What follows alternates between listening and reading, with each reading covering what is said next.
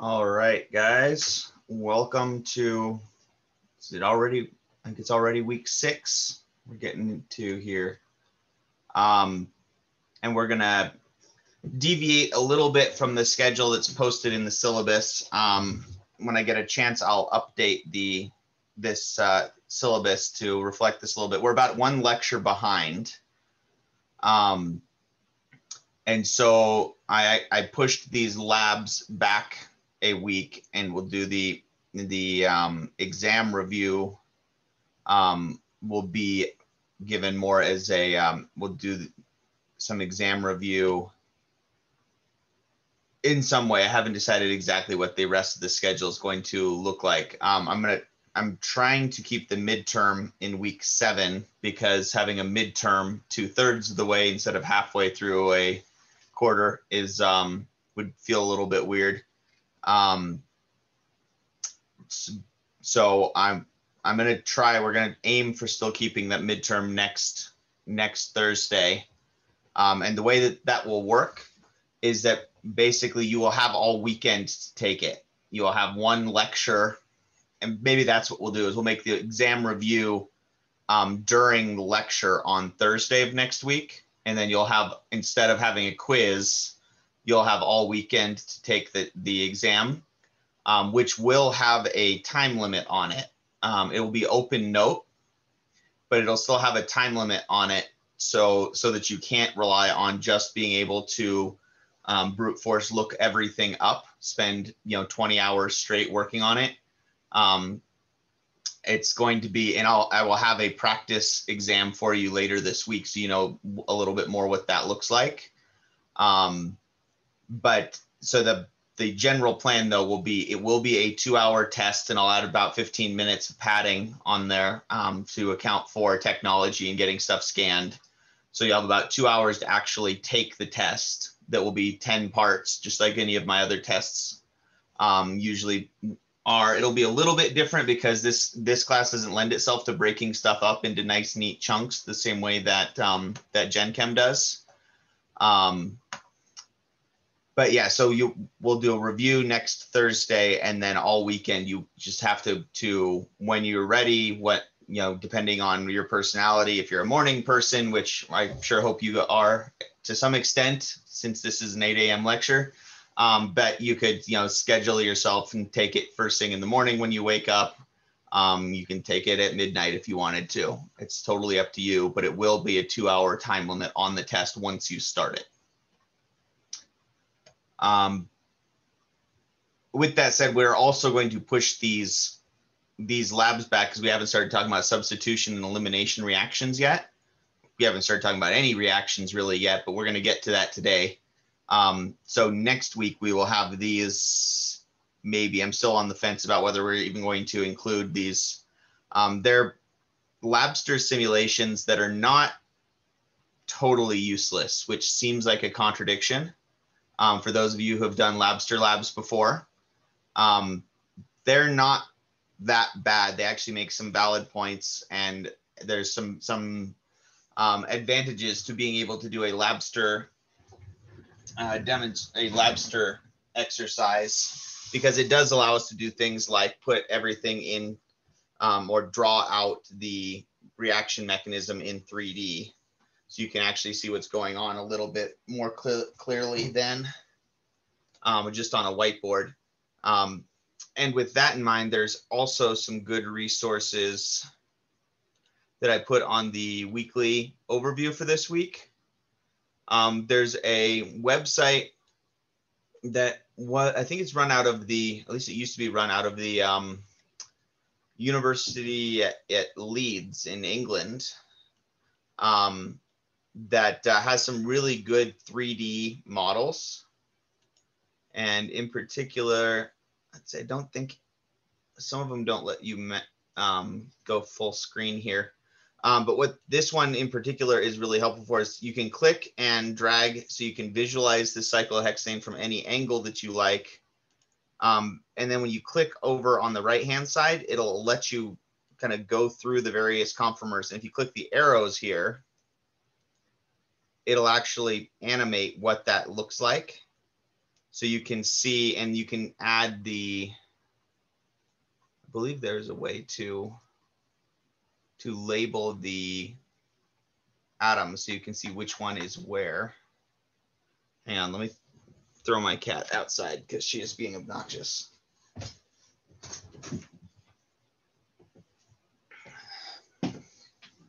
She's convinced she's ready to go hunt Stellar's jays. The jays are not so convinced that she could take them, but we'll see how that ends up. So this is really kind of helpful, especially, and if you right click over on this applet, this Java applet is called JMOL. It's an open source applet, that's Java applet that's designed to do chemistry stuff, and you can zoom in, you can move stuff around. If you right click, it gives you a bunch of options. I'm just trying to get it to, where is, this is similar to something that that I used in grad school, but it's not exactly the same, which is why it does theirs, labels. I don't know exactly where everything is in this one. I used a slightly different version that we will get into in lab today. But what this allows you to do is to see when you go, if you start in the chair conformer, I have to go back and add the label back on there again. It doesn't keep the labels when it goes through the animations, but you can still kind of see how it when it shifts, it brings things with it, and then switches from being axial to equatorial as you go through these.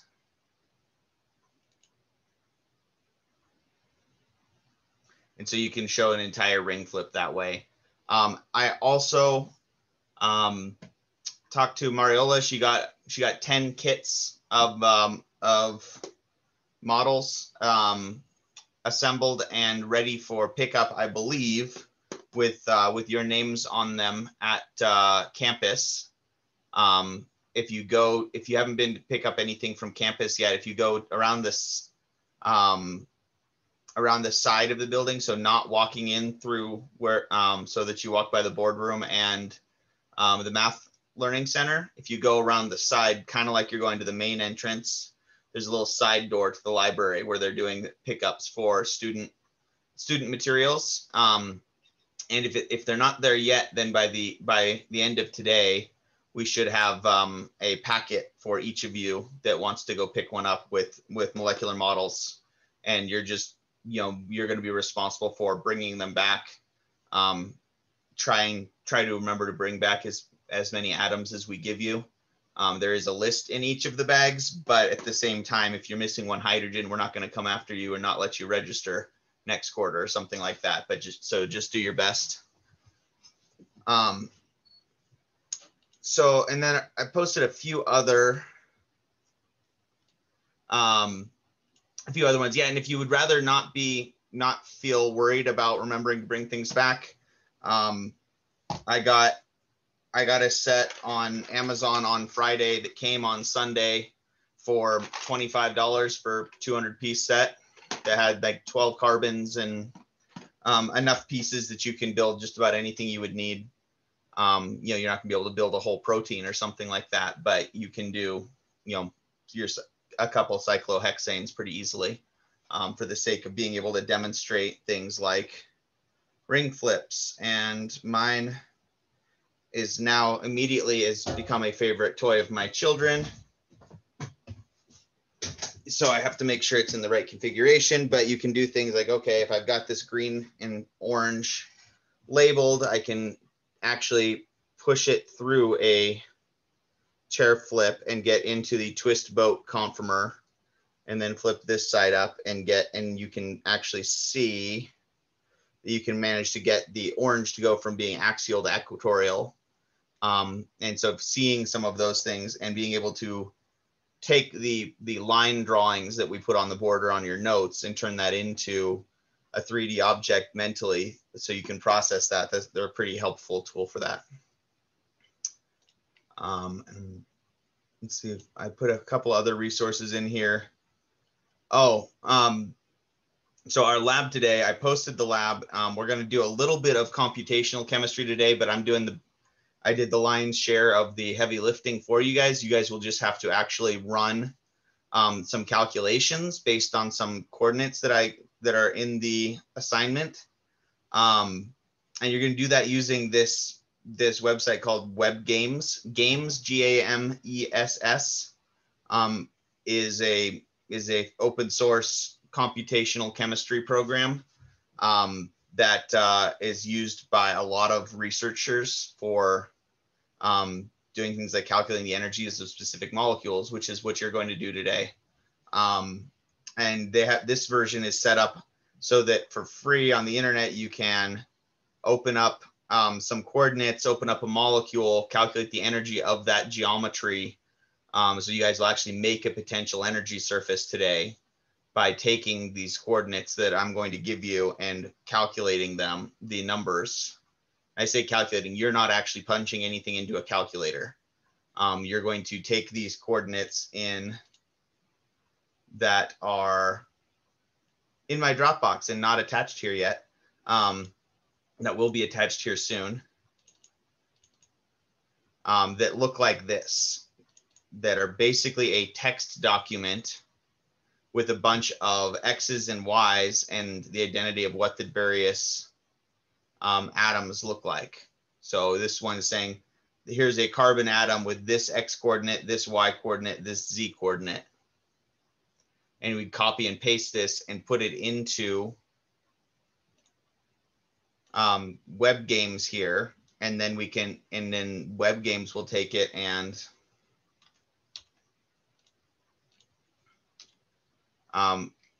when you then click read coordinates, it then opens it again in JMOL, just like the animation I was just showing you. You can click and drag and look at it. So you'll actually calculate what the energy is for if cyclohexane stayed totally planar. We can calculate what the energy would be for that. And then we can compare that to the energy for a chair conformer.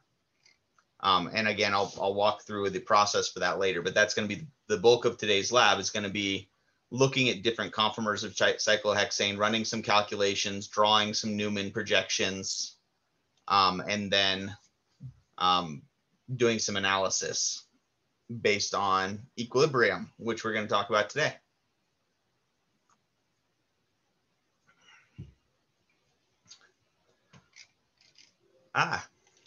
So let's go ahead and get started. There were, for the most part, it seemed like you guys were getting the hang of doing the stereochemistry. But let's run through the quiz questions real quick. And I did not realize when I made this is what happened. I was doing this in the middle of my Gen Chem lab, and they had questions, so I got distracted and forgot to delete the random non-answers in question 1. So hopefully I think everybody realized nobody answered the or blank space for the multiple choice question here. So I think everybody figured out it was supposed to be A or B. So I went back and gave everybody points if you got the correct answer, which was A, which is a little tricky because it seems like with them being cis, this is a molecule that they would be pointed in more or less in the same direction. That would be a problem. And in fact, if we look at the two different chair conformers here, we can see what the different options are. So I'm going to draw the two different chair conformers for A, and then below that I'll draw the two different chair conformers for B.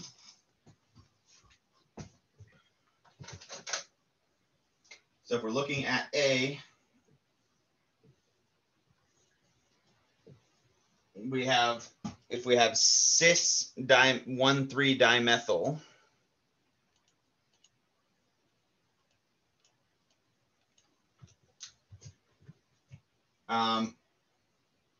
if we have the two positions that are not part of the ring on this top carbon are straight up in the axial position or over in the equatorial position, and then the third carbon then also has two positions. It has one that's going to be coming towards us,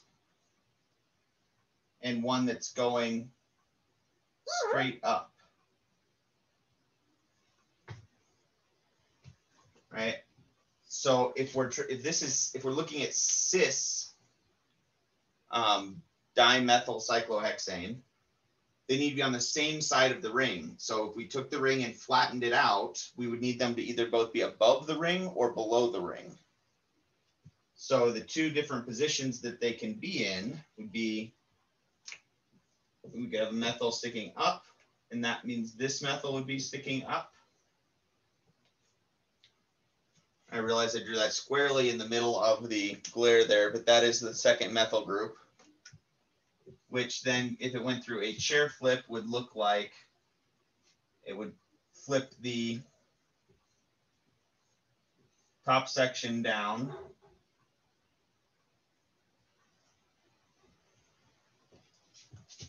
Which now is going to look like the methyl in the equatorial position. And this position, remember, every time you go through a chair flip or a ring flip, everything switches from axial to equatorial or vice versa. So if it was axial, now it's equatorial. So for the cis version, we have two possible conformers. One where they're both axial, which would be very, very unstable because you have those 1,3 diaxial interactions. And then you have one where they're both equatorial, which would be way more stable because now your big bulky groups are pointed away from everything else.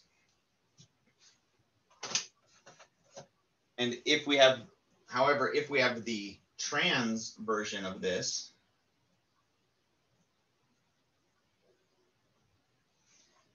if we put the first one in the same position, our other methyl group then has to be in the equatorial position already, because the other possibility would be that it was in this spot here. That would be the cis conformer. So the trans conformer, or the trans isomer, we have one axial and one equatorial.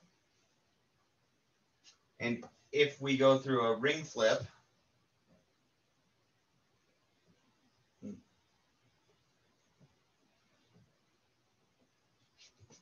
we move one of them into equatorial and the other one was already equatorial and is now axial.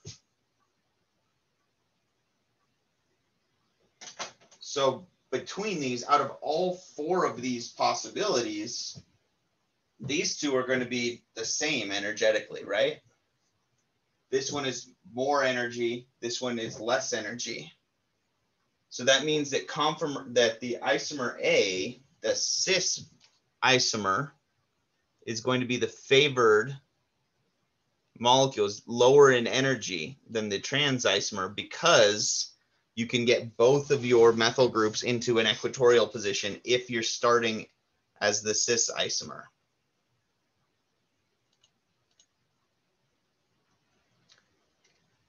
So oddly, at least to me, it was odd. A fair number of you guys got, roughly half of you guys got question 1 wrong. Then almost everybody got question 2 right. So I don't know if you had trouble drawing question 1, but question 2 was easier. I would have expected that if half of you got question 1 wrong, half of you would also get question 2 wrong. But that's not what I saw in the answers. So was there something about this one that was easier, or was it just 50-50 shot and more of you guys got lucky on question 2? They seem just as confusing when you did them. And you don't have to, that's a loaded question. You don't have to raise your hand and answer that. Do you guys want to go through number 2 though? Okay. Let's do it. And with us already having these drawn here for question 2, we just have to add methyl group in the right position to each of these, right? So for question 2, we had two methyls that were on the same side, 2 methyls that were cis relative to each other for A, and one that was trans. So the the all completely cis version for B would look like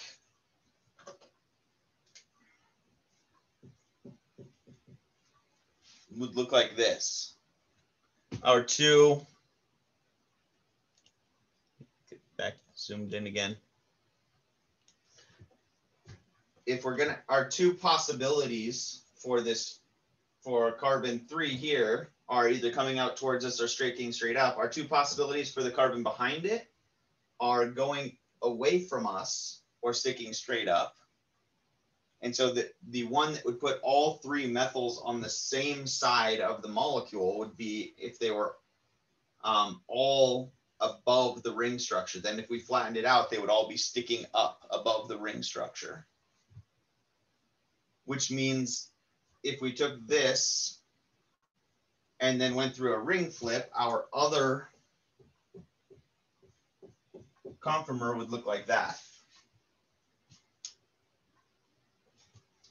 And I remember when I learned this, it was always really hard for me to visualize where the equatorial positions were, but it seemed a lot easier to try and visualize where the axial positions were. The axial positions just have to be pointed away from everything else, but straight up and down.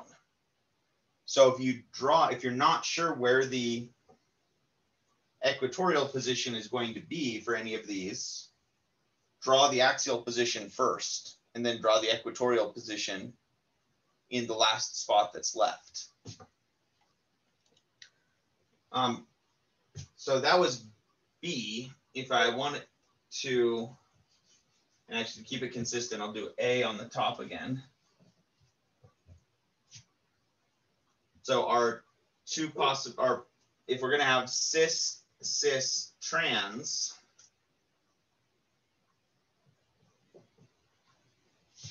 we would have this molecule here, where we have two axial methyl groups and one equatorial methyl group. And then when we go through a chair flip, we're going to wind up with two equatorial and one axial.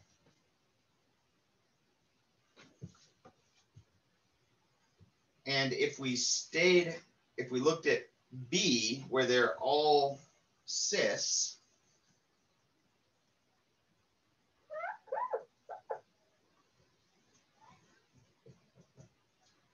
we would have this molecule, where they're all axial, which would be unstable.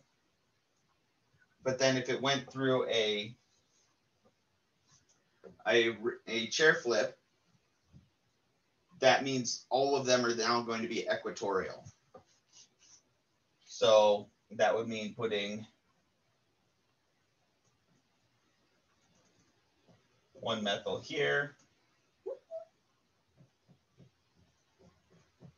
one methyl there, and then we have this one drawn in equatorial position already. Excuse me. So if we're trying to choose between these as to which one is more stable, they all have the same bonds. It's just a matter of which one can be arranged so that they're all equatorial, which is B. B can be arranged so that they're all equatorial, which would be this conformer here.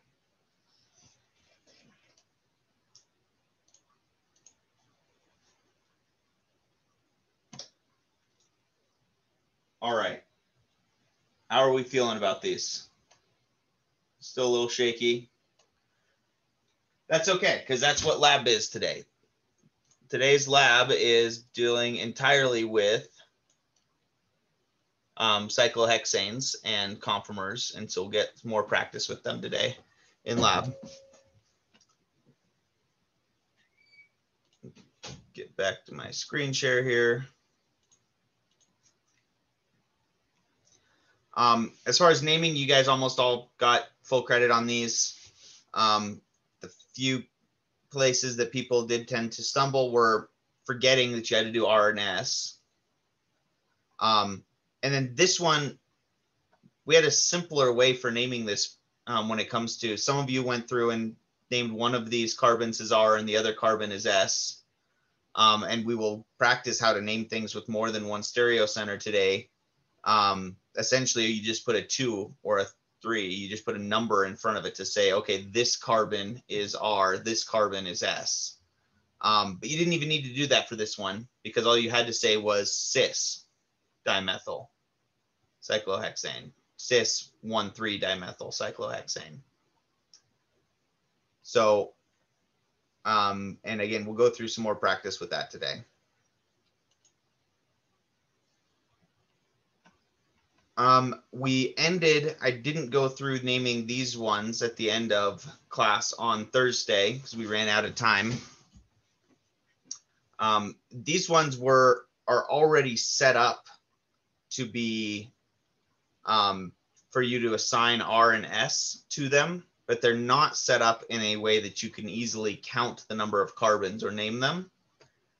So it's good practice for going back and forth between those two possible ways to draw these. If we look at these molecules here, we can assign priority pretty easily when it's drawn like this, right? But then actually figuring out what's your longest continuous carbon chain is a little bit harder to visualize. So you can, the way that I would approach this is I would assign R or S to each of these, and then I would redraw it as a skeletal structure. Take this and say, okay, see, this is an isopropyl group. That's a methyl, there's an ethyl, there's a methyl with a bromine attached. Draw it and then take those pieces and put it together in a skeletal structure, because then you can see a lot easier how to name the rest of this. So let's go through and do R versus S for these real quick for additional practice. I'll give you a head start while I clear my board.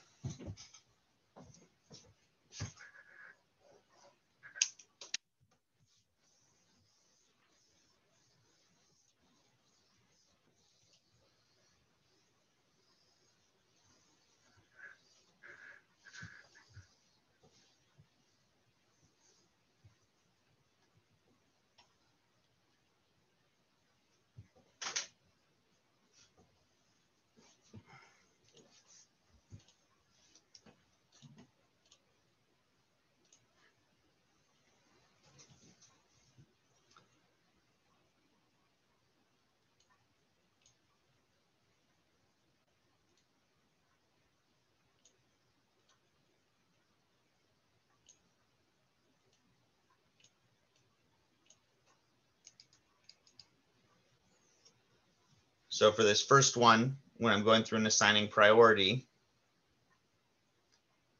they're all carbons right away. So you have a tie when you go to the first atom away from our stereocenter. And then if we go one step further, this carbon on the left, the methyl group, the next step has to be a hydrogen, right? So, and then everything else has a better choice, has a higher atomic number choice compared to that. So our methyl group is going to be our lowest priority.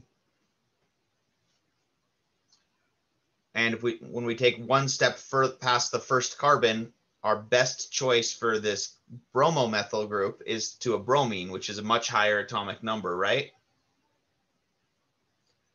So that would mean that our bromomethane is our highest priority.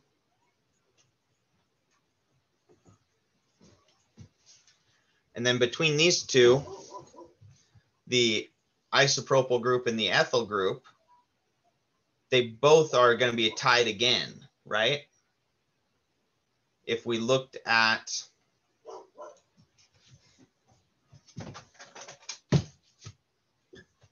we took one step in the isopropyl direction, we get a carbon. In the ethyl direction, we get a carbon.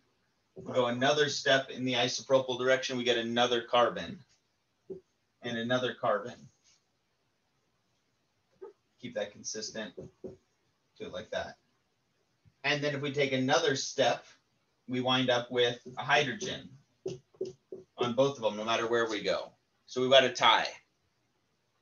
If you get to the end of your branch and it's a tie, you go back and you do it again, and you have to take a different route this time. So if we're going the different route, we have to go carbon in carbon, so it's still a tie. But then if we can't go the same way on our ethyl group, our second step has to be to a hydrogen. And here our second step can be to another carbon if it's the isopropyl. So that would mean the isopropyl is higher priority than the ethyl group.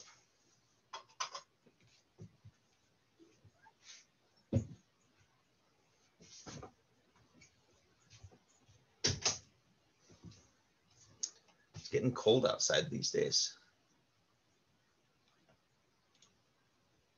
To be honest, I'm not really ready for winter yet, I don't think. All right, so that's how we decide the difference between 2 and 3. It's not based on which one is the higher total mass. It's about which one is you can break the tie in as few steps as possible between the two sides. If you wind up trying to assign priority between the two branches, and no matter what you do, you're getting a tie, your two branches are probably the same. And if your two branches are the same, then you don't actually have any stereochemistry there because you have two identical substituents, right? So there has to be a difference between them, or so you have to be able to assign priority, or there is no R versus S.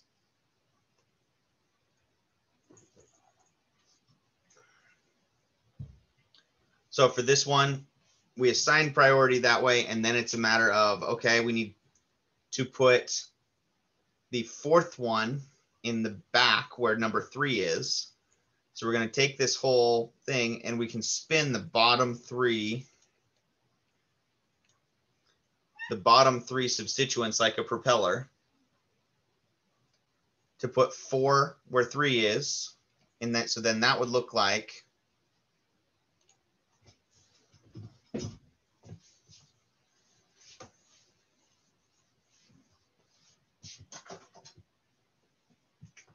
two stayed in the same spot, 4 rotated back to where 3 is, 1 rotated over to where 4 was, and 3 is now coming out towards us.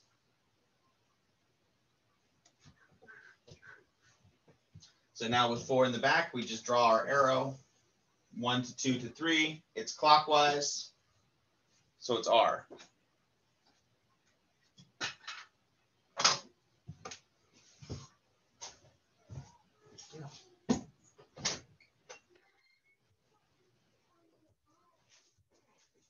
All right, so then John, would you get a different result if you spun it off of a different axis?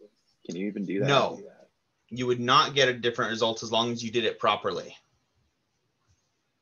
So, and by what I mean by that is you have to make sure that you're rotating it and not just switch. If you switch any two things, if I just switched 3 and 4 and left 1 and 2 where they were, that's going to give me the wrong answer, because that's not spinning it. That's just grabbing things, pulling it apart and reattaching them. So you're always going to have to spin it, rotate it one way or the other in order to do this right. As far as naming the rest of it, once we get there, now we can look at this and say, okay, I've got an isopropyl group and then a carbon and then an ethyl group. So if I start by drawing a skeletal structure that looks like an isopropyl group to a carbon, and then these each have 1 carbon. So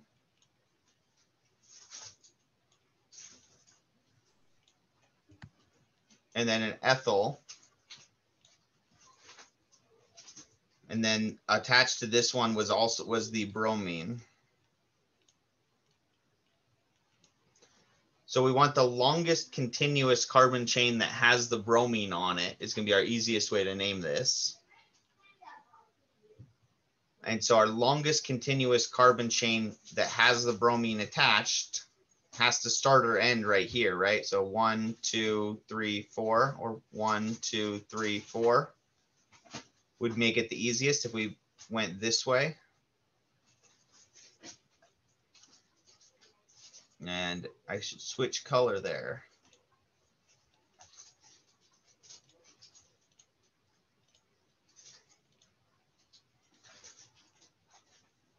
So I can get 4 in a row if I go this way.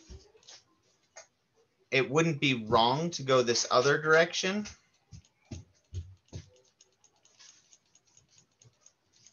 You can still get 4 in a row that way, but then we have to name this as an isopropyl or as a methyl ethyl.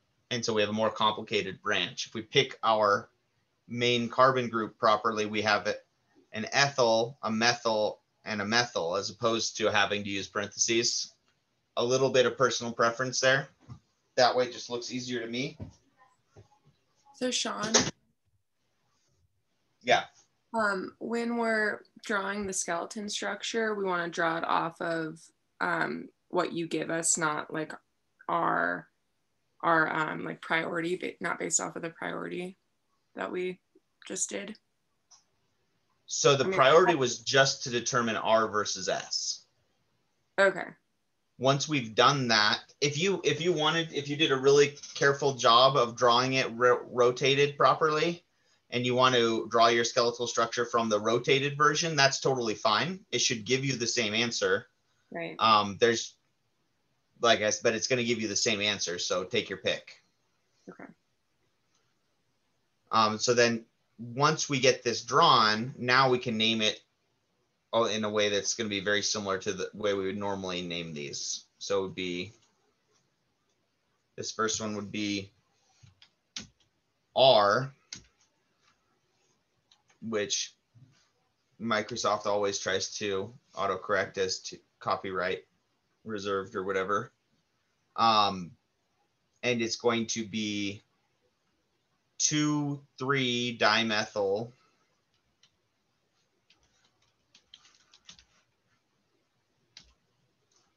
two ethyl 1 bromo butane would be the full name for this one. So again, nothing in that's that different than what we've done before. It's just a lot of our rules stacked on top of each other for this molecule.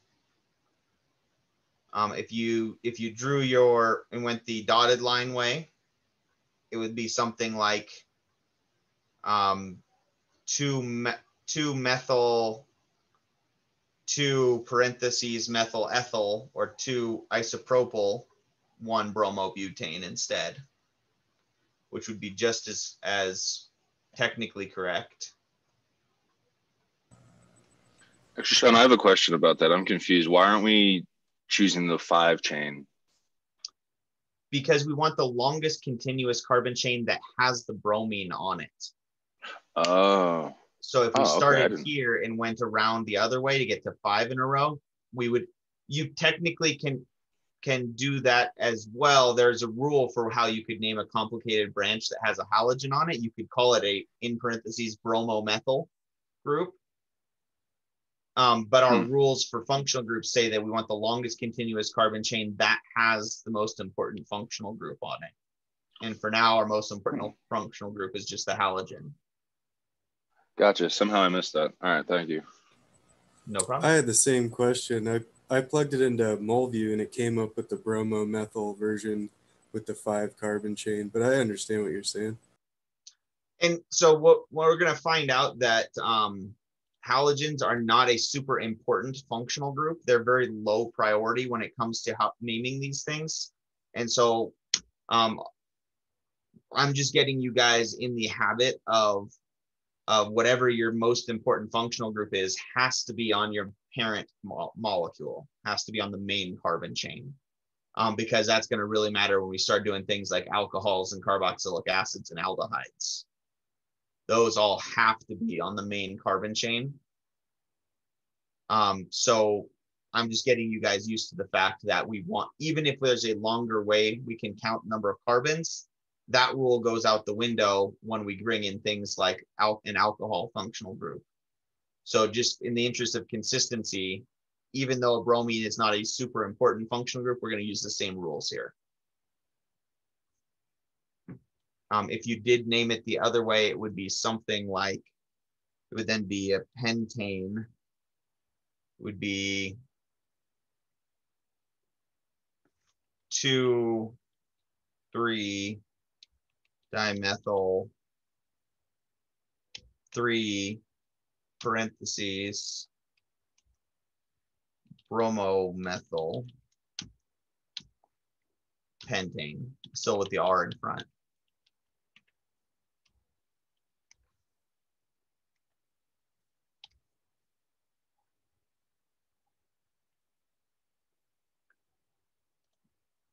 And again, this way is a little bit less consistent with our rule of keep our branches as simple as possible.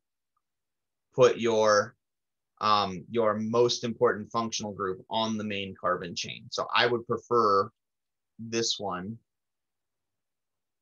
But if you wrote it this way, then I wouldn't necessarily mark you wrong if it's just a bromine. But if it was a hydroxyl, you can't do that. If it's an OH group, you have to name it the other way. So in the interest of consistency, I'd go this way. I'm trying to make you guys learn as few different versions of the nomenclature rules as possible, because there are a lot of them out there.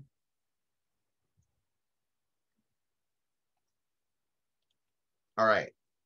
I'm not going to go through. Actually, well, it is break time already, but let's do a few slides of vocab basically and a couple different concepts real quick, and then we'll take our break.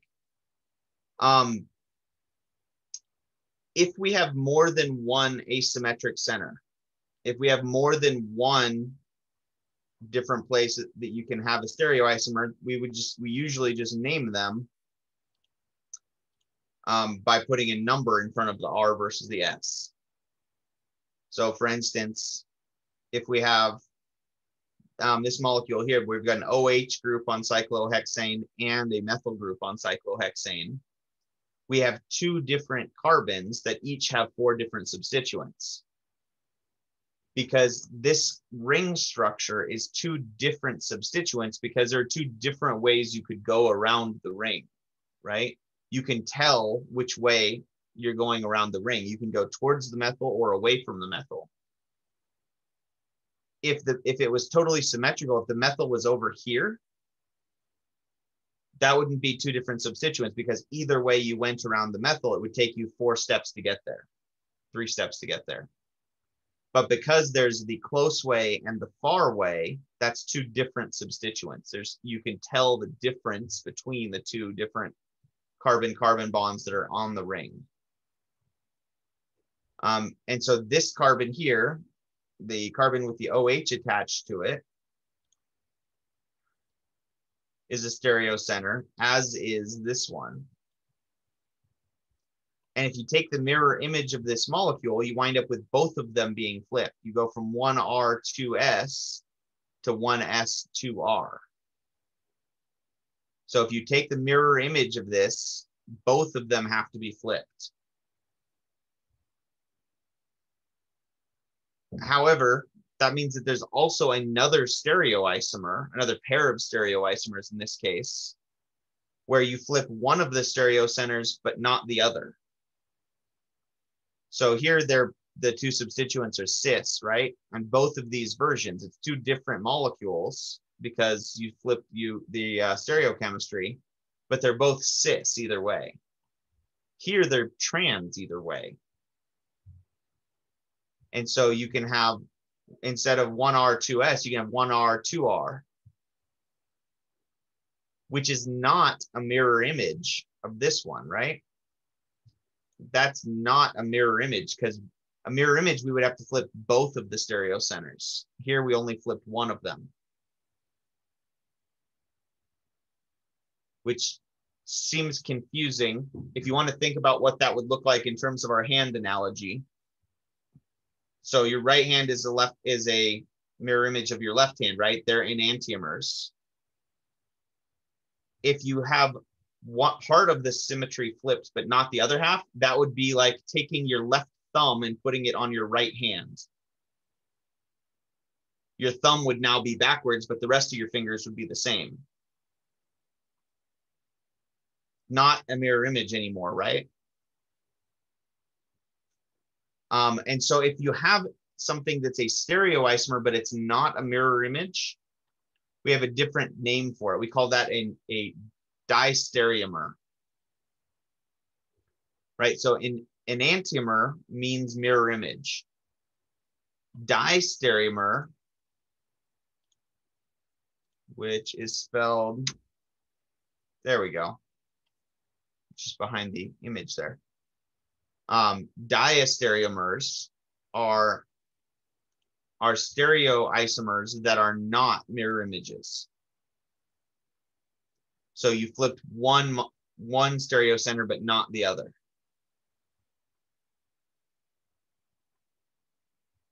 Right, so if it's an enantiomer, and if you're not sure, it's not always as easy to see as these ones. I could draw versions of these that were a lot tougher to see, but if you assign your priority right, if it's an enantiomer, then they both have to be flipped. So if it was R1R2S, it has to be 1S2R. If one of them's flipped but not the other, so 1R2S to 1R2R, that means it's a diastereomer.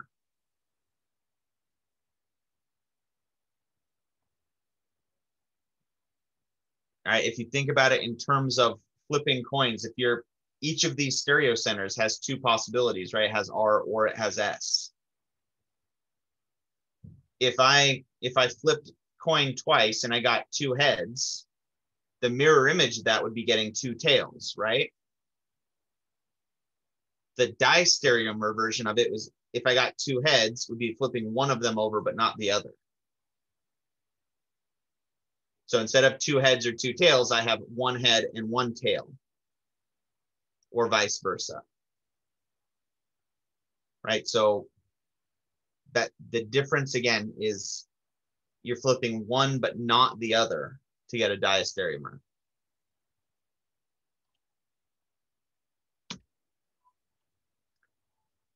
We'll come back and do this in a second. I want to just do one more concept piece of vocab to let it marinate over our break.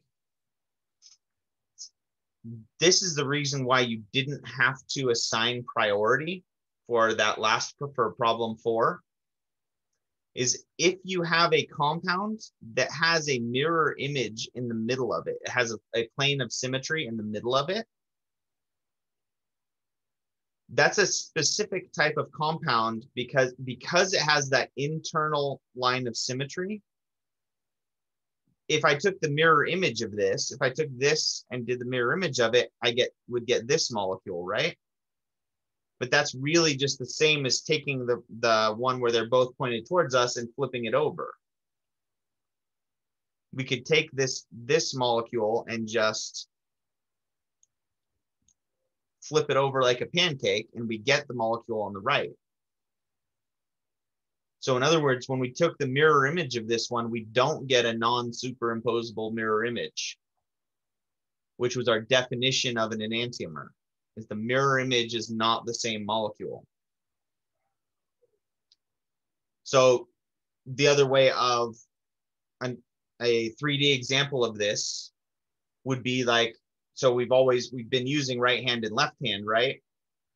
A mirror image might, let's see, what's a good example? I thought I had one and then I realized that was just plain wrong. Let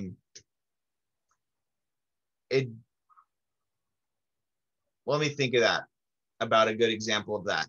It's something where if you take the mirror, it'd be like our chair. If you take the mirror image of a chair, it seems like the chair has a right hand and a left hand, so it should side. So when we take the mirror image of it, we should get a different object.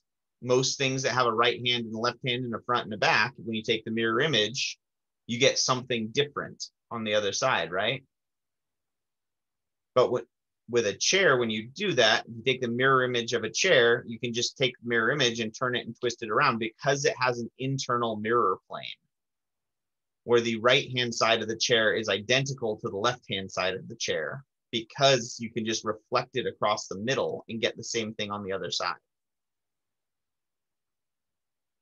Right? So if it doesn't have an internal mirror plane, we have it R versus S, and we can get two different versions of it. If the top half of the molecule looks the exact same, is a mirror image of the bottom half of the molecule, it's a meso compound. And so you could even just say meso 1,2-dimethyl cyclohexane would be one way of writing the name for the molecule in question 4, where these were both methyls, or you can just say cis. If they're not the same substituent, though, you don't have an internal mirror plane. If you don't, because now the top half does not look the same as the bottom half. And now when we take a mirror image, we get different molecule. You guys see the difference between those? Because these two things are different, it's not meso.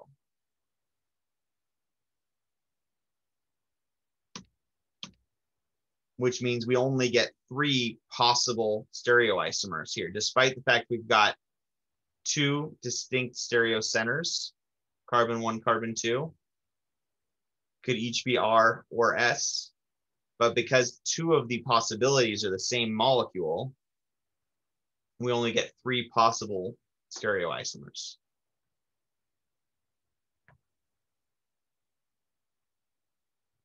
And let's take our break there, and we'll come back and start with this slide.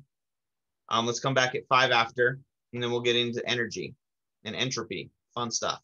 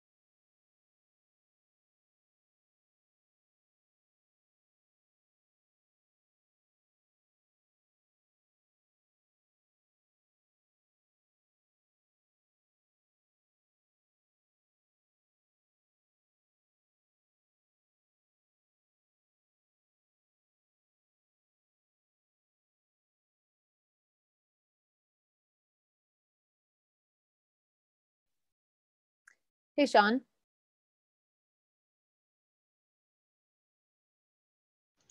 Yeah, what's going on? Quick question. Do you know why my quiz 5 would be the grades dropped?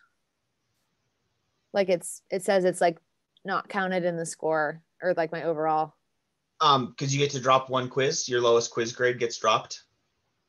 Okay, I have lower ones.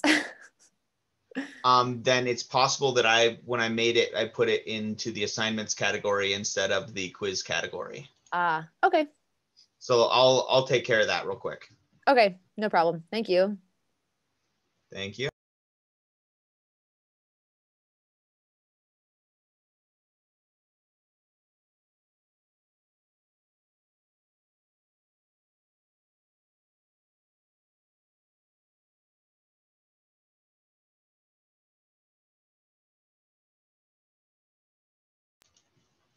Olivia, if you hit refresh now, it should be fixed. Okay, thanks a bunch. I'll check it out. All right, let's go ahead and come back here. And look at whether or not we can define these as enantiomers or diastereomers. So remember, our definition of diastereomer means it's a different molecule, but it's not a mirror image. So for this first one, we have 3 possible stereocenters, right? We've got 1, 2, 3 are all different stereocenters.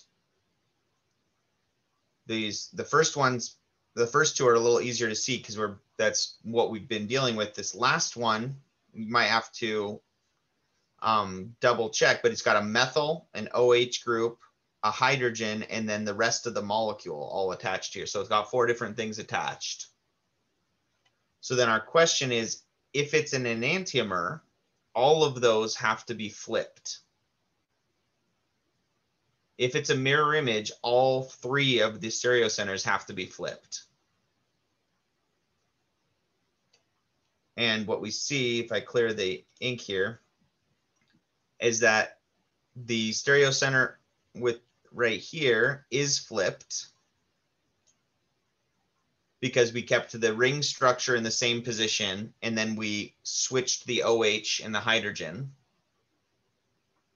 So that one's flipped. This one is flipped for the same reason. We kept the ring structure the same and then we switched the hydrogen and the 4th substituent. But this one is drawn the same on both of these, which means it's not flipped. So if we have 2 of them flipped, but not the 3rd, it can't be an enantiomer. Because to be an enantiomer, all 3 of them have to be flipped, have to be reversed. And since one of them is not, then it's a diastereomer.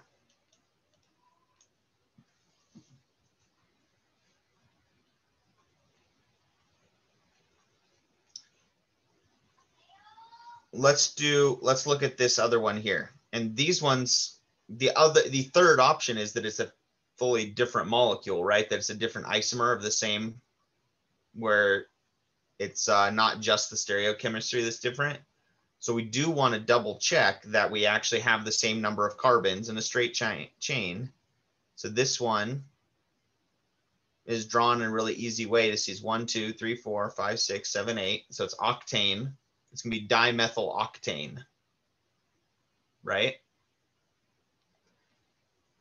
And this one, 1, 2, 3, 4, 5, 6, 7, 8. So still dimethyl octane, still 3, 4 dimethyl octane. So it's either an enantiomer, it could be the same molecule. So there are 4 options. Different isomer completely, the same molecule, an enantiomer or diastereomer. It's not a different isomer completely because they're both 3,4-dimethyl-octane. So then it could either be a mirror image, it could be the same molecule if our stereochemistry doesn't change at all between the two, or they could be mirror image if they both flip, or it could be a diastereomer if one of them is flipped. Right, so for this first one, if we're assigning priority for this first stereocenter right here on the left-hand side, our highest priority is going to be over here. This 1, 2 is the ethyl group, 3 is the methyl, and then 4 is the hydrogen drawn that's not drawn, that's facing towards us.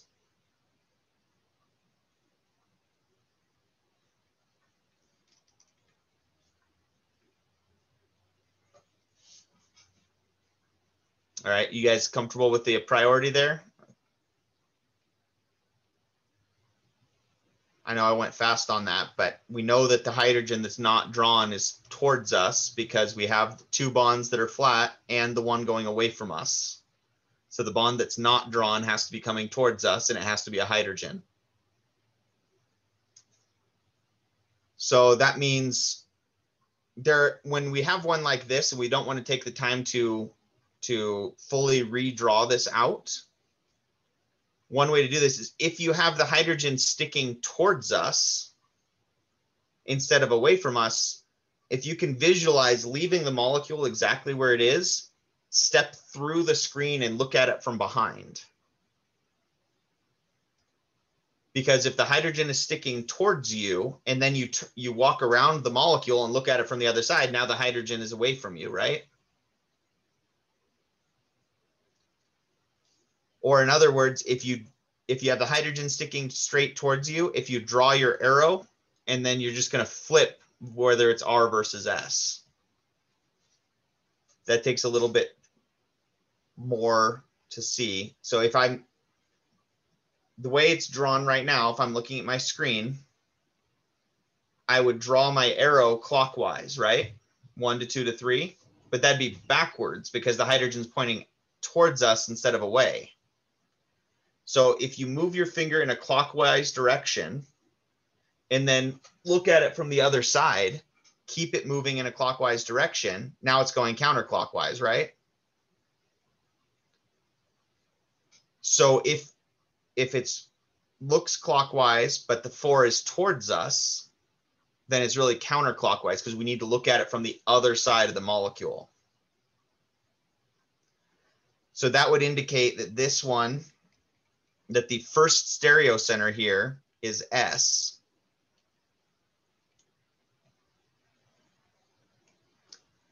And over here, our first stereocenter is R. The ethyl group's in the same spot. The methyl group is up. And then the rest of the molecule is off to the right. So 1, 2, 3. So it's still 1, 2, 3, except now the hydrogen's away from us. So now when we move your finger in a clockwise direction, you don't have to look at it from the other side. You're already facing the right way.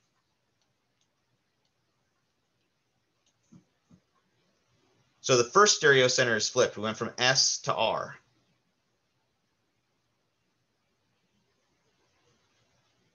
And now if I clean this up, I'll leave as much of this as possible. Or leave just enough so we can remember that we went from R to S. Now let's do the same thing for the second stereoisomer.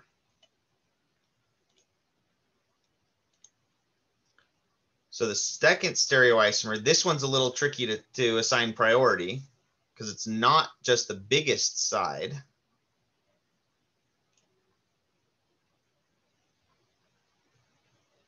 I guess it is, yeah, it's going to go 1, 2, 3, 4. So our highest priority is going to be here.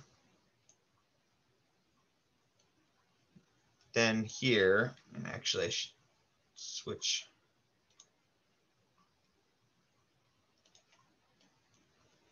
switch colors here so we can tell the difference. 1, 2,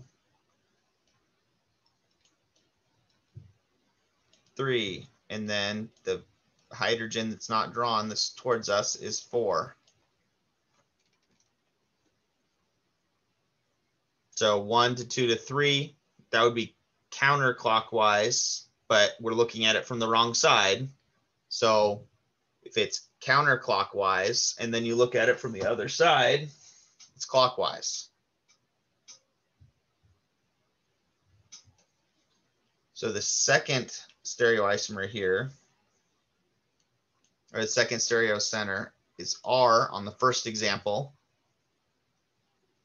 Then on the second one, we already assigned priority. Things are just arranged differently. So we get, that was 3, this was 2, this was 1, and the hydrogen is coming towards us again, is 4.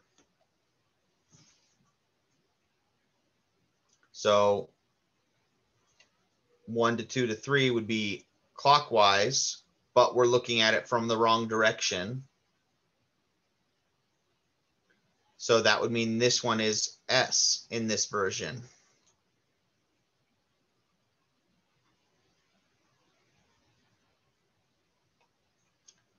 So we went from red S to red R and blue R to blue S.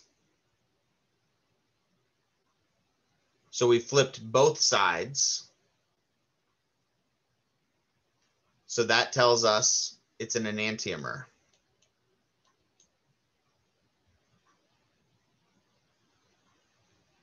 And if you're still struggling with the assigning priority and getting R versus S, I know I went through that fast, but when you come back through and check your notes later or try and do this on your own or watch the video, you should be able to get these. I'm pretty sure I didn't mess up anywhere. I've gotten pretty good at this, although it did take a few years.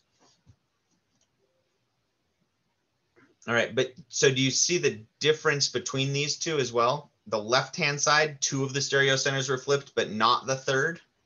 So it wasn't a mirror image. On the right-hand side, both of the stereo centers were flipped, so it was a mirror image, even though it's not drawn like a mirror image. The right-hand one, it's harder to see. If I drew the right-hand one, the easy way to see it would look like 1, 2, 3, 4, 5, 6, 7, 8. If I took this and just drew it with both of them as wedges, and they were both, everything's in the same position, I just switched the wedges for dashes, right? This is really easy to see because all I did was flip where these were. So if it was going away from us and now it's coming towards us, I flipped the stereo center. So if it's drawn where everything is in the same position and you just flipped your wedges and dashes, it's easy to see whether you flipped it or not, whether it's an enantiomer or not. When it's drawn in a more complicated way, like on the right-hand side, where it's not identical to what you had drawn over here, it's a little bit harder, and the easiest way to see is usually to assign priority and see if you flipped both of them that way.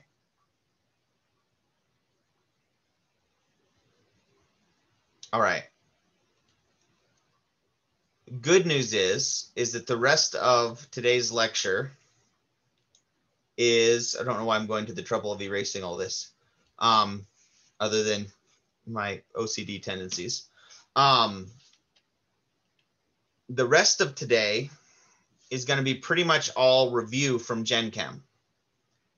We're going to approach it from a slightly different point of view, but all we're going to be talking about the rest of the day is free energy and equilibrium constants. So delta G and entropy.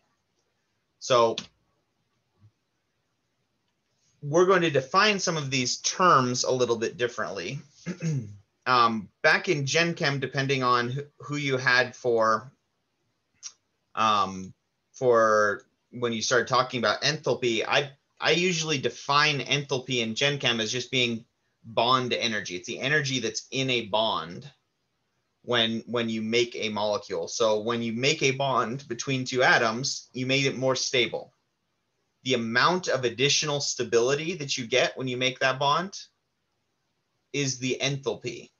And so an OChem definition might be, it's the amount of energy needed to break a covalent bond homolytically, meaning that you're splitting it up into two free radicals. You're not just breaking a bond, each of those atoms is taking the electron that they first brought with it. So instead of having a bonding orbital where you've got that's occupied by 2 electrons, you're splitting it into 2 atomic orbitals, each of which has 1 electron. Right? So bond energy is not a bad way to think about this. It's the amount of energy that's in the bond itself. And so the enthalpy for an entire molecule is the sum of all of these bond energies.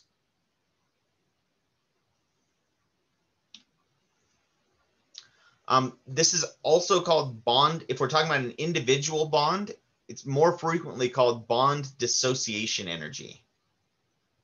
And that's just saying, if I totally broke this bond apart, how much energy do I have to put in? So there are lots of different tables you can find that actually just have these bond energies in them. And so if we wanted to know what the overall change in energy was for a reaction, we can just look at the bonds that we had before and the bonds that we made afterwards or in the course of the reaction, and we can just total up. All right, I had to break these 3 bonds, so that costs me this much energy. But then I made these 3 other bonds, and that's going to give me this much energy back.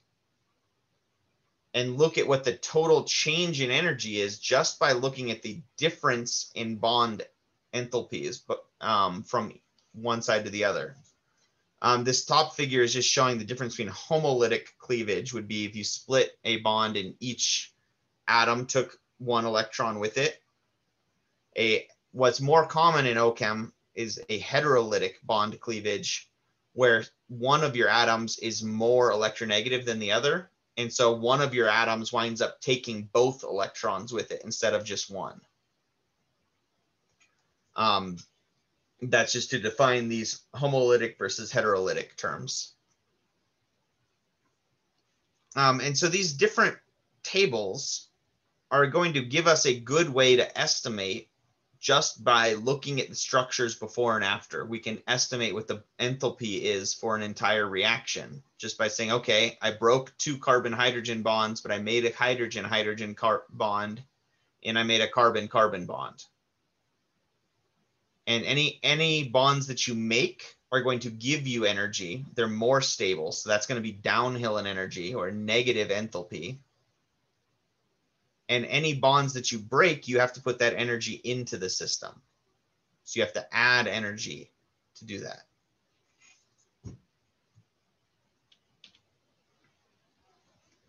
So the sum of all of this, the overall change in energy and bond energy for a reaction, is what we usually write as delta H, right? Which should look familiar. Delta H from Gen Chem was basically how we decided whether it was an exothermic or an endothermic reaction. Because if your delta H was negative, if your chemicals lost energy in the bonds, that energy had to go somewhere, so it goes to the surroundings and it warms them up. If you had to put in additional energy to break the bonds, if it's uphill in energy to break the bonds, that's a positive delta H, because your products now have more energy than the reactants did. And so that's an endothermic reaction. That's going to be a reaction that you have to put energy in. Or conversely, the other way to think about it, and the way that you guys are used to thinking about endothermic reactions, is it makes the surroundings colder when this reaction happens. But you guys hopefully see that those are 2 sides of the same coin. If it makes the surroundings colder when this happens, the other way of thinking about it is you have to put energy into the chemicals. So anything that you have to heat for a reaction to happen is frequently going to be endothermic. It's like boiling water. Water doesn't boil on its own, even if it's 100 Celsius, right? If water is 100 degrees Celsius, you still have to keep heating it for it to boil, for that phase change to happen, because that phase change is an endothermic phase change.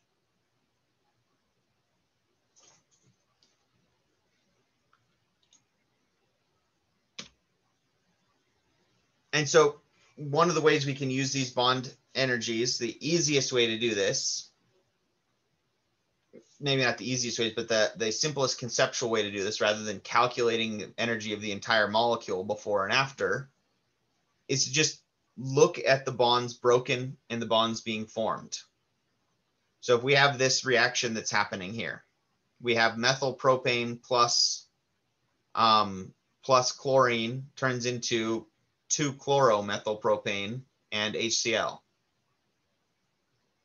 If we want to know delta H for this reaction, all we have to do is look at the bonds that we're breaking and look at the bonds that we're forming, and we just add everything up. The key is remembering you have to add energy to break bonds. So that's a positive number for the enthalpy. And you're going to get that energy back when you make bonds. So if we are looking at what bonds we're breaking, what we're forming, Cl2 is really Cl covalent bond Cl, right?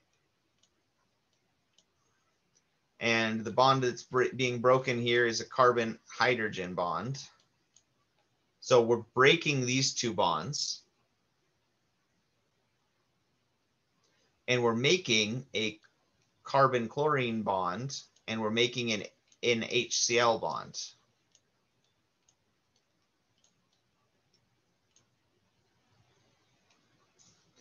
And if we wanted to total those up,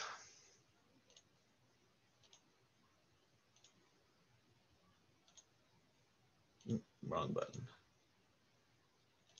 So bonds broken are going to be the carbon hydrogen bond, which is 381 kilojoules per mole, and we're breaking it, so it's a positive 381 per mole. And the chlorine we're breaking, and so it's a positive 243.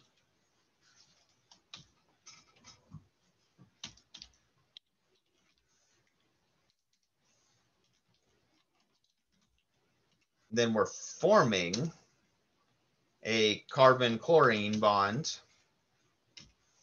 and we're forming it so we're going to get that energy back. So it's a negative 331. And we're making an HCl bond. So it's a negative 431.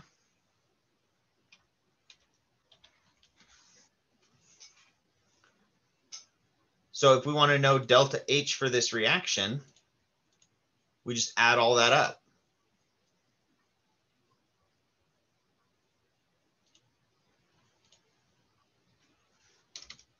So I said there wasn't going to be much math for this class.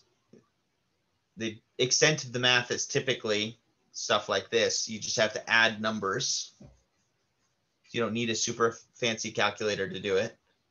We should get, so our delta H, and I might as well make it look right.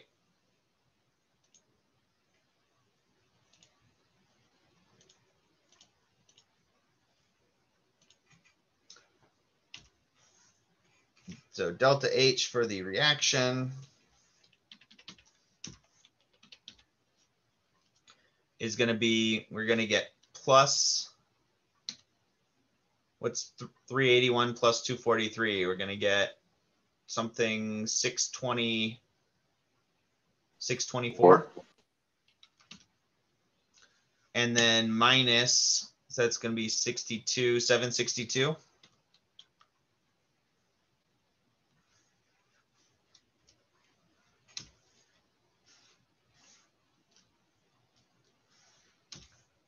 Which is going to add up to -1.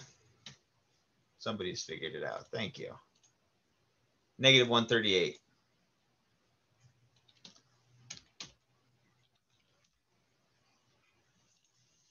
So it's really a lot like doing your delta H of formation values from Gen Chem, right? Except to do the delta H formation values, you have to have the values in a table somewhere. And then you just do products minus reactants. The problem with using that approach in OChem is that there are not very many tables that have every possible OChem compound. If you remember the tables at the end of your Gen Chem textbook, there was maybe a page of carbon-based compounds, which you guys already know how to name way more than that as far as just sheer number of molecules. And so you can't just look up delta H of formation values all the time. Sometimes the best way to do this is to just look at the bonds breaking and the bonds being formed and add them up that way, because this is a much smaller table. Finding these kind of tables is a lot easier than finding a very specific compound's delta H of formation. And plus, if you were doing OChem research, if this was your job and you were working with chlorine all the time, you probably in the back of your head have a number rattling around for the bond dissociation energy for carbon hydrogen. So you can ballpark this on the back of an envelope if you have some of these common numbers memorized. Even if they're just ballpark numbers, you can at least predict whether something's going to be exothermic or endothermic without the need to even go find a table, which is pretty helpful. Again, that's going to be if you're working in this field. It's one of those things where once you start working in this field, you have certain numbers you just wind up memorizing because you use them all the time. If you're used to serving at a restaurant, you probably have the price of drinks memorized in your head, right? Not because you sat down with flashcards to memorize them, just because you use it all the time. Although, I don't know. I've never actually been a bartender, so I don't know if you sit down to memorize prices of drinks or not, but I don't. Recipes, maybe, probably not prices. That's what computers are for, right?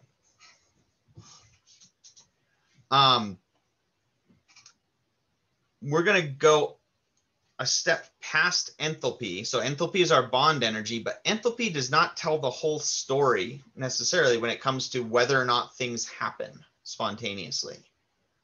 Because we can have spontaneous processes that happen that aren't exothermic at all, or aren't exothermic or endothermic necessarily. And so we need more than just looking at the bond energy to determine whether a reaction will happen, because the other aspect of it is, why would a reaction be spontaneous if it's uphill in energy? How could we have a reaction happening that makes the surroundings colder at room temperature? Why would that happen spontaneously if the only piece of the picture is enthalpy that's uphill in energy? Why would that happen? And so the other piece of it is going to be disorder or entropy, right? So this is a really common example that gets used. If you just have a gas, an inert gas in one side of the system, and there's a valve, and then you have a vacuum on the other side of this system. If you open that valve, it will spontaneously turn into the gas being spread between both sides of the system, right? No bonds are being broken. That's not downhill in enthalpy because we didn't break any bonds, but it'll still happen spontaneously. And the flip side of that is, if it's a spontaneous process, it's going to be non-spontaneous the other direction. If you started, where's my pointer? If you started with this system, you would never expect it to spontaneously rearrange itself to look like it was up here, right? That's almost absurd to think about.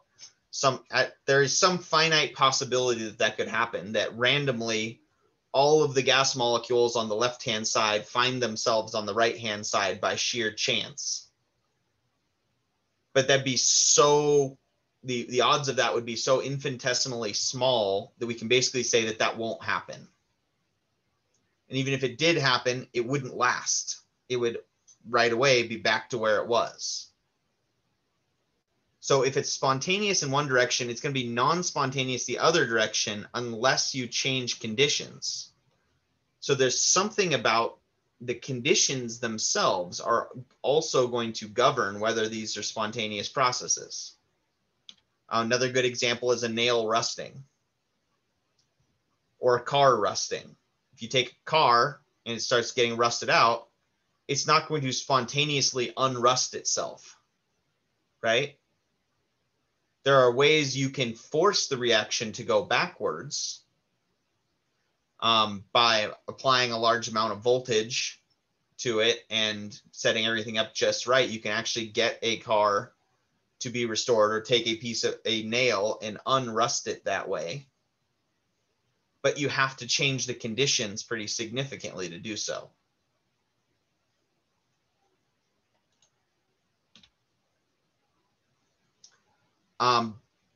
And this is mainly due to this, what's called the second law of thermodynamics. And the second law of thermodynamics says for a reversible process, meaning a process that's at equilibrium or that's changing very, very gradually, the mathematical definition says infinitesimally slow, infinitely slowly. You can have a reversible process be spontaneous. And so for a reversible process, they say the second law of thermodynamics says that the entropy of the universe is equal to 0. All reversible processes don't exist in the real world though. And so almost everything is going to be an irreversible process. And for irreversible process, the entropy of the universe has to be increasing. If something happens, it's because the entropy of the universe is increasing. If the entropy of the universe does not increase, then it doesn't happen. It's a non-spontaneous process. And so our definition of entropy comes from Ludwig Boltzmann, who came up with the concept and described it on the molecular level. And he basically just said that it's the number of different possible states that you can have. It's a number of possible ways you can arrange things is defined as your entropy. And so that's actually what this W is. This is actually Boltzmann's tomb, or his grave. On his epitaph, on his gravestone, is literally the equation for entropy. Because he's hardcore like that.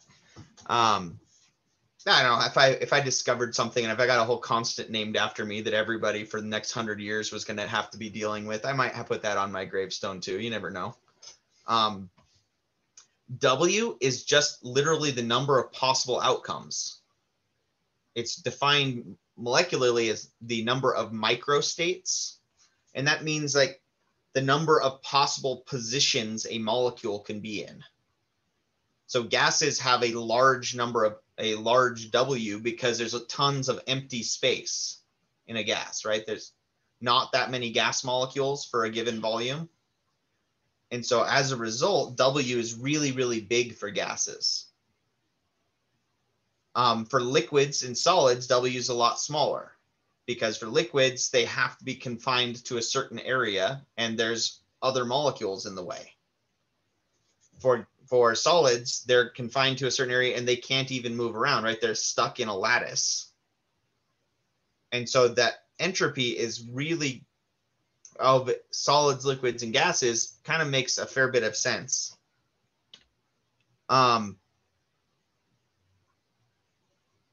Also worth noting that this is always true. There's no exceptions for an irreversible process.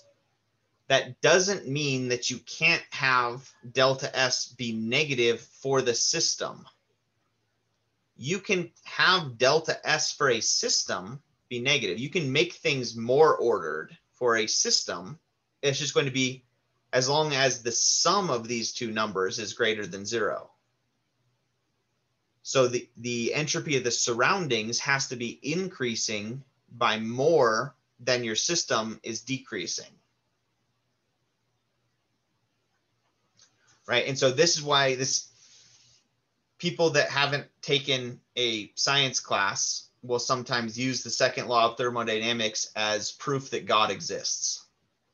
Because we are ordered, therefore we had to start from a more ordered state and be moving towards a less ordered state. And so therefore we had to have a creator that's made us ordered. That's not what this says, right? With leaving out whether or not God exists, you can definitively say this does not prove God's existence because the earth is not a closed system. The earth is a system that is being given energy constantly from the sun. The fusion in the sun is increasing the entropy of the universe by more than we are decreasing the entropy by evolving on earth. So the entropy of the universe is still increasing, even if locally on earth, there are certain things happening that are forming more ordered states. Right? So unless you're looking at the universe as a whole, you can't use the second law of thermodynamics to say anything about the existence of God. Right? So it's just doesn't belong in there. One interesting way of thinking about entropy, though, is it's basically our brain's way of processing time. Is essentially time is a variable where we can move in only one direction, right? We can only move forward in time, because moving backward in time would mean we are going to a more ordered state. We would be reversing the second law of thermodynamics if we went backward in time. So entropy forces time forward because we can't go back to a more ordered state in the universe. So our brain's perception of time is basically measuring the entropy of a system. And you can think about this. If I showed you two pictures, if I showed you a picture of a vase full of flowers on a table, and then I showed you a picture of a vase on the ground broken with the flowers scattered everywhere, you would know which one was first, right? Your brain inherently knows how to arrange things based on entropy.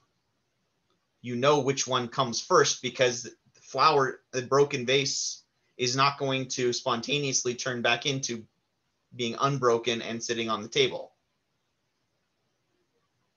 which is kind of a cool concept.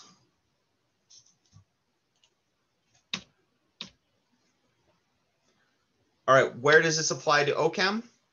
Is when we take the second law of thermodynamics and use it to define something that allows us to predict spontaneous reactions. Right, and the way we do that is we start from this rule here. Delta S of the universe is equal to delta S of the system and delta S of the surroundings, which is a really, really basic thing to say. You've got change in entropy for the universe has to be made up of two pieces, the stuff you're looking at and the stuff around it. Literally, the rest of the universe is surroundings. System is what we care about. Surroundings is literally the rest of the universe. When we put it that way, yeah, it's like all those things. There are two types of people in the world. Well, yeah, if you're going to define it as having two types, then you're making a definition that says it's this or it's that. And so we can actually do some derivations where you can say, okay, if we say that this reaction is happening at the same temperature, which is an assumption, but it's not that bad of an assumption mathematically, we can say that the change in entropy of the surroundings, let's just say the surroundings are not changing any chemical bonds. And so the only change in entropy for the surroundings is going to be where if we add heat to the surroundings, things move faster. And if they move faster, they have more entropy. And so we just have a definition for all of the surroundings. The entire universe is equal to the energy we put into the surroundings divided by the temperature. And you don't need this whole derivation here. Just showing you how we can say, okay, if we have delta S of the surroundings and delta S of the system, delta S of the universe is the system and the surroundings, we can actually define the surroundings in terms of the system, because we can say whatever energy is lost by the system is going to the surroundings and increasing the entropy. And then if we take that, and nobody likes fractions if we can avoid them, so we just rearrange this and multiply both sides by negative T, we get this term. Negative T times delta S of the universe is equal to enthalpy of the system minus temperature times entropy of the system. What we just did by doing that substitution that seemed kind of basic, didn't seem like it was helping us that much. We just defined the entropy of the universe in terms of two things we can measure based on the chemistry. We can look at the reaction that's happening and we can measure delta H for the system and we can measure delta S for the system. So now all of a sudden we have a way to predict whether the entropy of the universe is increasing based just on a chemical reaction.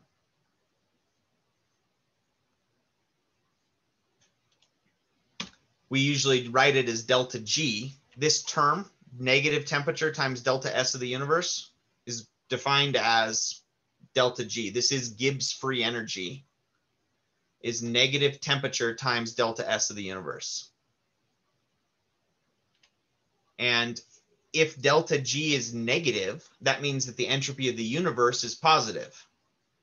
Change in entropy of the universe is positive because there was that negative term in there. So that means anytime delta G is less than 0, a reaction is spontaneous.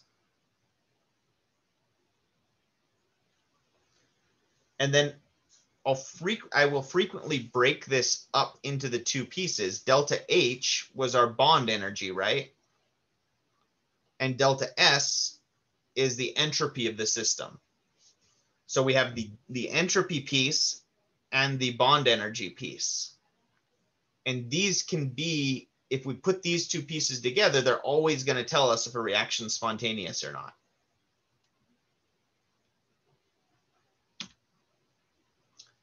So let's look at a possibility here.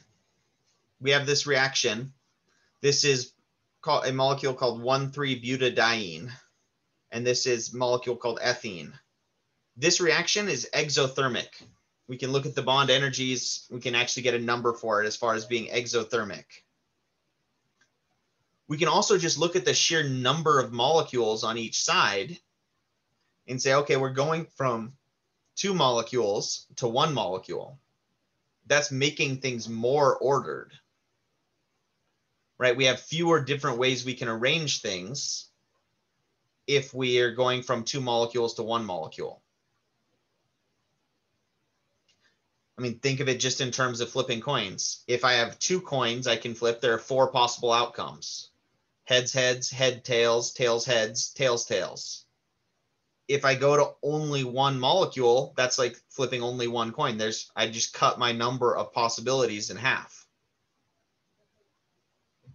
So this would be, the system would be losing entropy, but it's exothermic. So this first piece of the equation, we can say is going to favor the reaction being spontaneous at any temperature. This second piece favors not being non-spontaneous. So how do we know if this reaction will happen or not? It all depends on temperature. Because if the temperature is big enough, then this piece, the unfavorable piece, gets bigger. If the temperature is low, then the favorable piece is going to be bigger.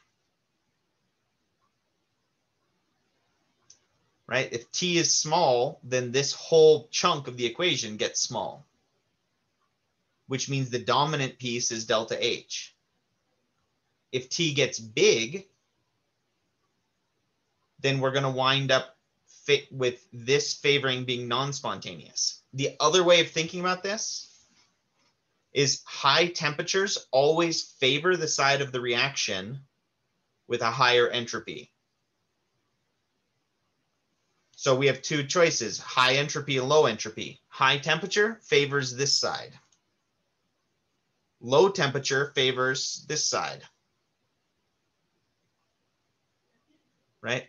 So at high temperature, you will always favor the high entropy side because this chunk gets bigger.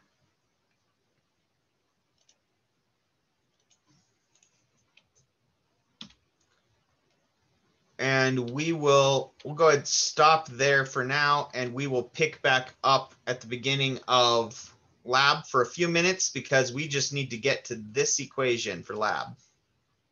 You're going to actually calculate K for ring flips for cyclohexane based on energies of the two different conformers. Right, so we'll talk about that for a few minutes at the beginning. We almost got there today, and we can do a few practice problems too. Yeah,